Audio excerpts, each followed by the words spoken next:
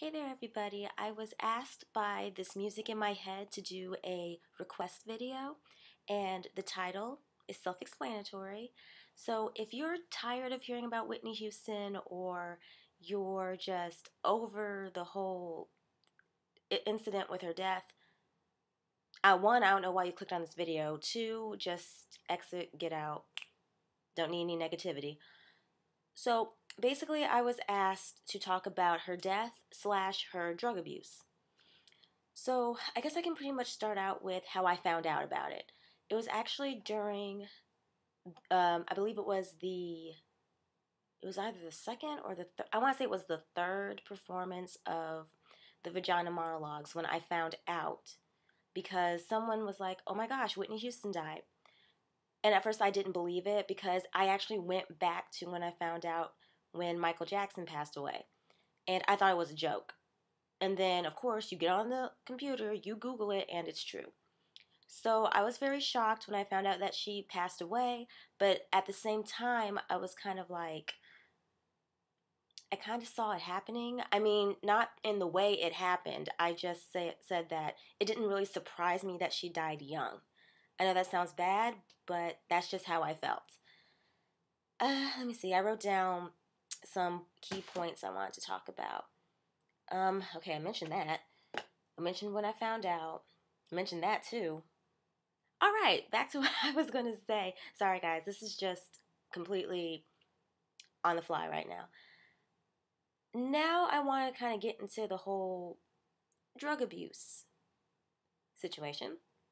I'm currently taking a course at my university for my psychology minor. It's called Drugs and Behavior. And I've learned a lot so far. Basically, there's this saying that drugs are neither good nor bad.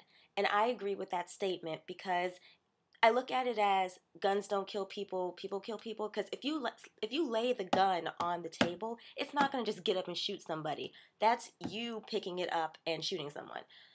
Now, when it comes to drugs, and I'm talking about any type of drug, I'm talking prescription or illegal, either way, the drug is just sitting there. Until you pick it up and you do something with it, determines if it becomes good or bad. Like with a prescription drug, if you take the correct dosage that you need, then it'll help relieve any pain or any symptoms that you're having.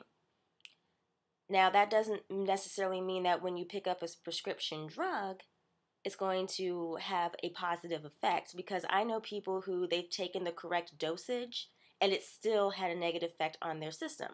So in that case, your immune system and your body didn't agree with that drug. Does that necessarily make the drug bad? Depends on how you look at it. Now, when it comes to the illegal drugs, I feel that people just need to do their research before they even get into that kind of thing, because I know I'm never going to do any illegal drugs. I already know that. That's in my mindset. That's just how I am. Now, I believe her drug of choice was cocaine. And cocaine can mess you up. I mean, that's just how it is. It can mess you up and has very negative side effects. Now, one of the side effects I noticed with Whitney was her voice in particular. Because don't get me wrong, even when she made some of her more recent songs, I love them. But her voice had changed. I'm not saying that she was a bad singer all of a sudden. No, it's Whitney Houston. I mean, she can sing regardless. But I did notice a change in her voice, and you could tell that it was the drugs that did that to her. And it really kind of hurts me. I'm kind of going a little left field, right? Left is that way, Courtney. A little left field right now, because I feel that it hurts me sometimes to see so much talent in one person, and then they make a decision and mess it up, which is which is what happens a lot of times, because we all make mistakes. That's another thing. We all make mistakes, and it's really sad knowing that she's gone and people are still going to talk about her mistake. But that's just life, and that's how people are. People are going to talk about you regardless. Even when you're dead and gone, they're still going to talk about you. And a lot of people are saying, like, remember her for who she was and not what she did. But in the back of my head, I'm thinking, why shouldn't we remember her for what she did? Before you attack me, just hear me out. I feel that this is what should happen, but it's not going to necessarily happen to everybody. When you see a celebrity, and of course they're in the public eye, I mean, there are people following them everywhere, they're saying all this stuff about them, and then they die, and you know that drugs were a part of their life, may not have necessarily 100% caused their death, although in some cases, or in a lot of cases, it usually does. It makes you think that the public would look at it as, why are we messing with these drugs and using them for these purposes? But that's just not going to happen. I know people who just do drugs, and some people even who've done hardcore drugs. And I don't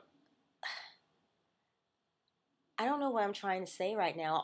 I guess what I'm trying to say is, yes, remember Whitney Houston, but don't necessarily forget the negative side of what she went through. I'm saying just to keep that in the back of your head so that you don't go through the same thing. Yeah, there we go. That sounded good. So yeah, basically, I mean, she's gone. This video in no way is going to bring her back. That's life. We all have to go sometime, somehow, some way. And we all are, I do firmly believe that we're all, of course, destined for things to happen in our lives. And we just can't stop them from happening. Sure, you didn't have to pick up that drug and do that, but that was a part of what happened in your life. Hopefully I don't sound like I'm rambling too much. My goal was to keep this video under 10 minutes, and I did it. So hopefully you guys enjoyed this video. So take care, and God bless. Bye, everybody. Hey guys, I'm back very quickly. I do this in almost every video. I stop it, then I come back and want to say something. I wanted to get my facts straight about cocaine, so I'm looking at a site right now that talks about the effects of it. And sorry if you can hear me clicking away on my computer. But it's talking about how cocaine's bad for your heart, and it can result in a heart attack, or it can trigger a deadly abnormal heart rhythm. It can also affect your brain, your lungs, your gastrointestinal tract, the kidneys, and it can affect sexual function.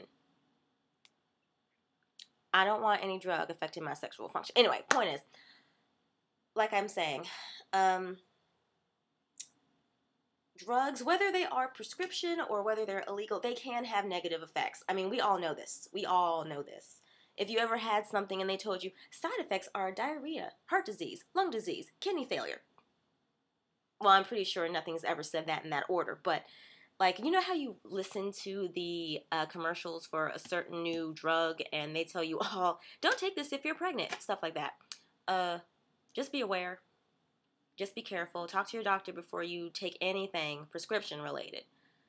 And I know we all love to go to the over-the-counter things and get that cough medicine, in case you didn't hear me, in order to relieve those flu, cold-like symptoms.